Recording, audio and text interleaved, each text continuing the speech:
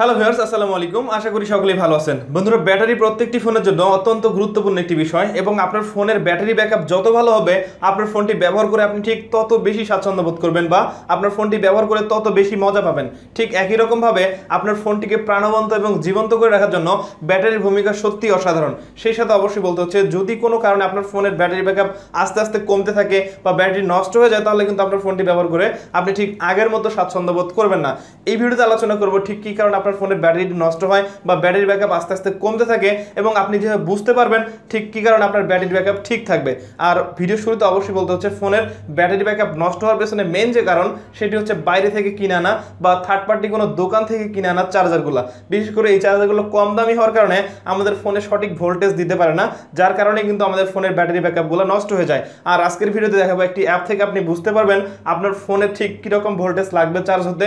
আর এই অ্যাপটা থেকে আপনারা খুব সহজেই বুঝতে পারবেন আপনার ফোনের জন্য ঠিক কিরকম ইনপুট ভোল্টেজ দরকার হবে এবং আপনার চার্জারটি সঠিক ভোল্টেজ দিতে পারতেছে কিনা। ভিডিওটি শুরু করার আগে যে কথা না বললেন, আপনি যদি এখন পর্যন্ত আমার চ্যানেলটি সাবস্ক্রাইব না করে থাকেন তাহলে অবশ্যই সাবস্ক্রাইব করবেন এবং নোটিফিকেশন এখানে ক্লিক করুন পরবর্তী ভিডিওগুলো দেখার জন্য। আর যারা সাবস্ক্রাইব করেছেন সবাইকে অসংখ্য ধন্যবাদ।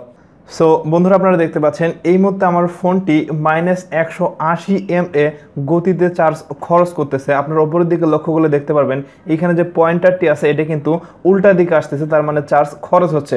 এবং নিচের দিকে লক্ষ্য করলে দেখবেন এইখানে আমার ফোনের ব্যাটারি ব্যাকআপ বা ব্যাটারির হেলথ কোয়ালিটি কেমন আছে সম্পূর্ণ ইন ডিটেলস বর্ণনা করা আছে। ওপরের দিকে দেখতে পাচ্ছেন স্ট্যাটাস কিন্তু ডিসচার্জিং, তার মানে চার্জ খরচ করতেছে। এবং বাকি বিষয়গুলো আপনারা চাইলে খুব সহজেই আপনি যখন অ্যাপটি ইনস্টল করবেন তাহলে পড়ে নিতে পারবেন।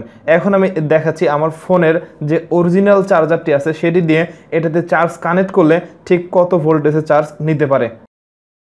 জাস্ট আমার ফোনের মধ্যে এই চার্জিং জ্যাকটি প্রবেশ করে দিলাম এবং আপনারা অবশ্যই দেখতে পাচ্ছেন এইখানে কিন্তু এখন মেজারমিং লেখা চলে আসছে এবং ওপরের দিকে আপনারা লক্ষ্য করলে দেখবেন এইখানে যে চার্জারের যে পয়েন্টারটা আছে এটা এখন বাম দিক থেকে ডান দিকে যাচ্ছে, তার মানে পিছন থেকে সামনে যাচ্ছে। এবং দেখতে পাচ্ছেন এখানে 820-920 mA গতিতে চার্জ হচ্ছে।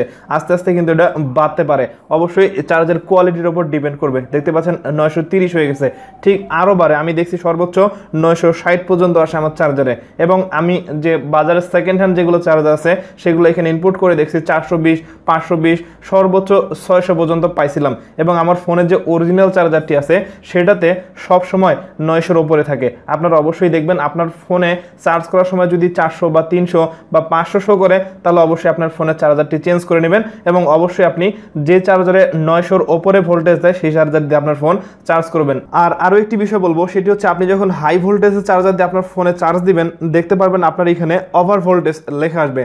সো যাই হোক, এখন আমি একটি পাওয়ার ব্যাংকের সাথে আমার ফোনটি চার্জ করে দেখব এবং পাওয়ার ব্যাংক থেকে আসা আউটপুট ভোল্টেজ আমার ফোনে যখন ইন হবে তাহলে ঠিক কীরকম ভোল্টেজ দিতে পারে।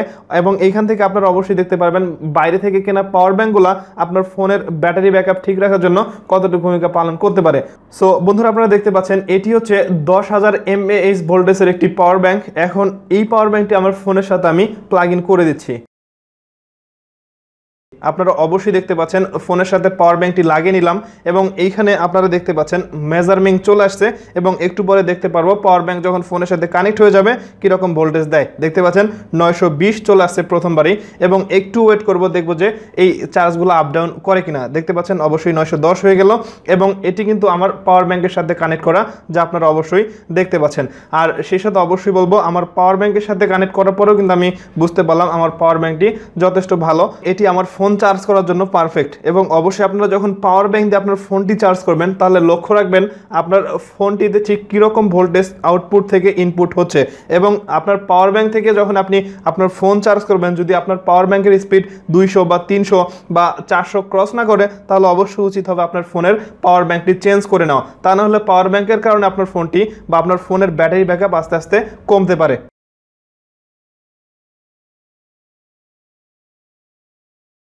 সো বন্ধুরা, এই ছিল আজকের ভিডিও। আমি আশা করবো আপনারা বুঝতে পারছেন আপনার ফোনের জন্য ঠিক কীরকম ইনপুট ভোল্টেজের চার্জার দরকার হবে। আর এই ভিডিও থেকে আপনাদের অবশ্যই সাজেশন করবো, আপনার ফোনে যদি অরিজিনাল চার্জারটি নষ্ট হয়ে যায় তাহলে আপনি ভালো কোনো দোকান থেকে বা ভালো কোনো শোরুম থেকে চার্জারের ভোল্টেজ মেপে আপনার ফোনটি চার্জ করবেন, তাহলে আপনার ফোনের ব্যাটারি ব্যাকআপ ঠিক থাকবে। তা না হলে আপনি যখন বাইরে হকারের কাছ থেকে স্বল্প দামে বা স্বল্প মূল্যে একটি চার্জার কিনে আপনার ফোনটি চার্জ করবেন তাহলে আপনার ফোনের ব্যাটারি ব্যাকআপ আস্তে আস্তে নষ্ট হতে পারে বা আপনার ফোনের ব্যাটারি পারফরমেন্স আস্তে আস্তে কমে যেতে পারে। এতে করে আপনার শখের ফোনটি বা আপনার স্মার্টফোনটি খুব দ্রুত ব্যাটারি নষ্ট হওয়ার সম্ভাবনা থাকতে পারে। ভিডিওটি যদি ভালো লাগে তাহলে অবশ্যই একটি লাইক করবেন, কমেন্ট করে আপনার মতামত জানাবেন, এবং আপনি যদি চ্যানেলে নতুন দর্শক হন অথবা যদি মনে করেন আমার এই চ্যানেল থেকে কিছু শিখতে পাচ্ছেন তাহলে অবশ্যই সাবস্ক্রাইব করবেন এবং নোটিফিকেশন আইকনে ক্লিক করুন পরবর্তী ভিডিওগুলো দেখার জন্য। সবাই ভালো থাকবেন, সুস্থ থাকবেন। কথা পরবর্তী ভিডিওতে। আজকের মতো এখানেই শেষ করছি।